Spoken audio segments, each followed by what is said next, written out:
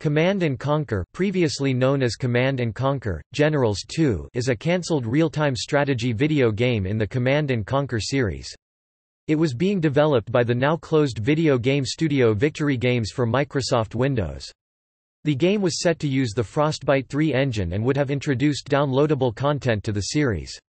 It was supposed to be the first game in the series to be developed by Victory Games, making them the series' third developer after Westwood Studios and EA Los Angeles.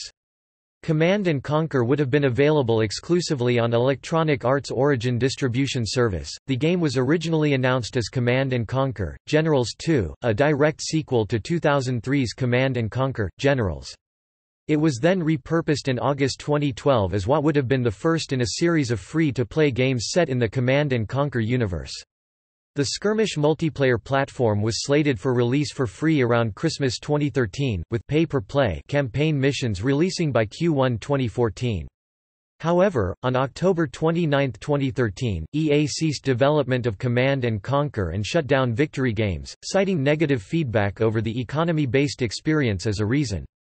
However, shortly after the cancellation announcement, an unidentified Victory Games staff member posted on the official forums, in the area reserved for players with access to the alpha builds, and stated that the reason for the game's cancellation was corporate shenanigans and not negative reception.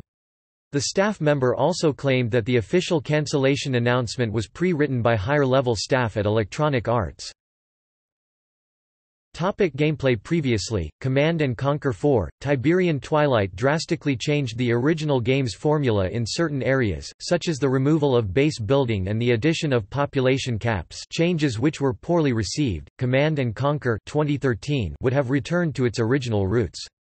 Along with classic staples such as base building and resource collection, there would have been the usual amounts of orchestrating and commanding large armies. The game would have also introduced oil and natural gas or coal as primary resources, as well as base proxy tactic in which one faction must have captured a resource stash before letting its harvesters in.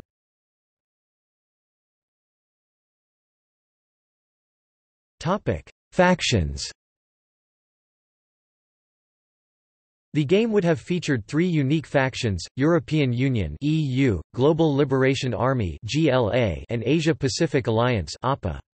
A downloadable campaign was planned to be released for each of them, excluding the tutorial, which would have been free.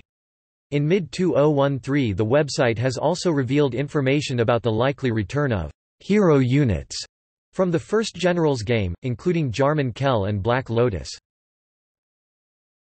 Synopsis. Command & Conquer is set in 2023, 10 years after the events of Command & Conquer: Generals, 0 Hour. After the United States lost much of its global influence and adopted an isolationist policy, the People's Republic of China became the dominant world power as it strengthened its military power and sought closer relations with the European Union. They would come together to form the Eurasian Unity League to replace the US-led NATO. However, as relations with the EU worsened, China, along with multiple East Asian nations, formed the Asia-Pacific Alliance, which soon became a global superpower. Meanwhile, the EU, determined not to be dictated to by any foreign power, unified the militaries of its member states and began rapidly expanding and militarizing. Soon, the EU became the most technologically powerful faction in the world, replacing the declining United States. As the EU continued to rise as a superpower, further straining relations between the EU and China, leading to the fragmentation and eventual dissolution of the League. Furthermore, their expansionist agenda has led to nations becoming EU satellites and dictators having the backing of the EU, with the China-dominated APA becoming increasingly concerned by the EU's policies. Meanwhile, a series of increasingly bloody uprisings have torn key APA and EU satellite nations asunder. Rumors point to a newly reconstituted Global Liberation Army as the instigator, but witnesses have described technology far beyond the reach of any normal terrorist organization. Concerned, the APA dispatches an elite force to infiltrate the latest, most volatile rebellion, one targeting an EU-backed dictator.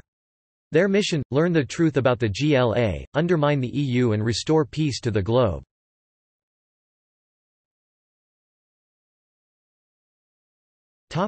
Development.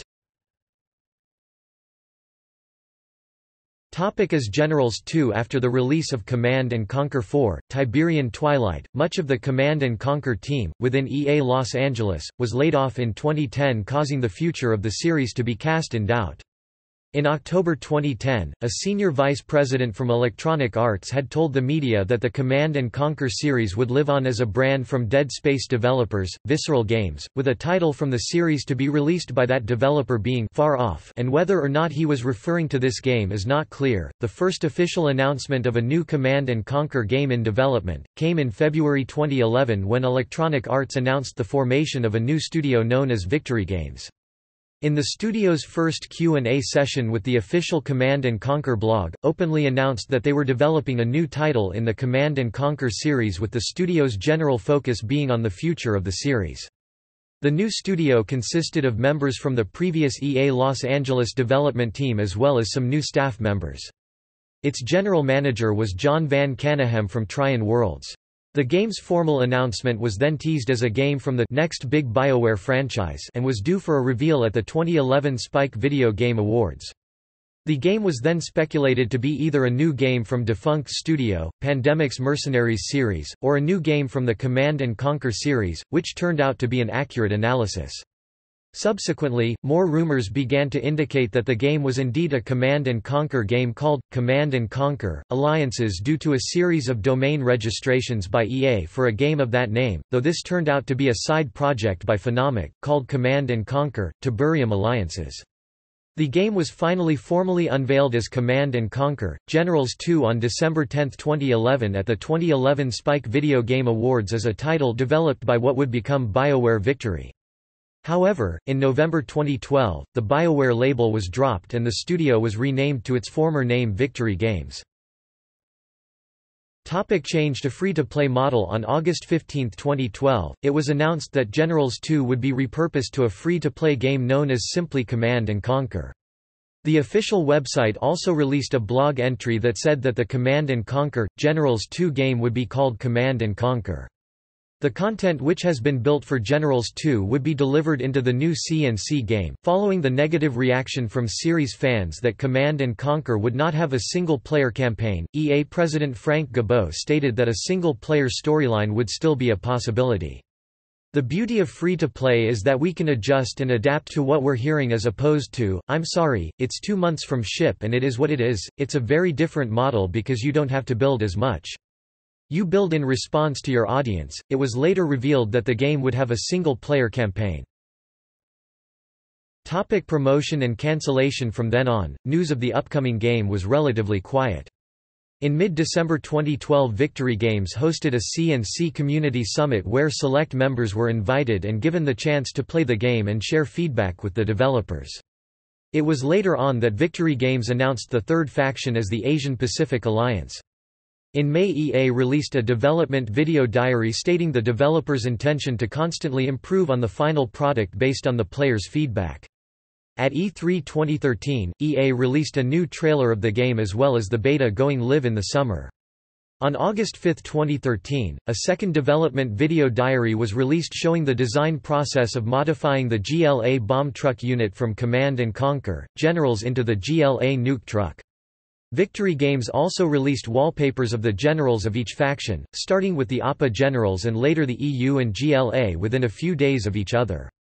Both EA and Victory Games stated that Command & Conquer would be showcased at Cologne's Gamescom 2013. In addition to the press conference, a trailer revealed that campaign missions were to be made available in 2014. The game has been cancelled as of October 29, 2013 due to negative fan feedback over an economy-based, multiplayer experience. The cancellation statement released by the company cited multiplayer for Command & Conquer being its downfall. Resurrection. In November 2013, EA announced the game will still be developed by a new game studio, and customers who bought the Command & Conquer Ultimate Collection will still receive an invite to the beta. In 2014, EA was looking for a new developer of the reboot. No information relating to the game has since been released, leading to the possibility that the project has in fact been abandoned.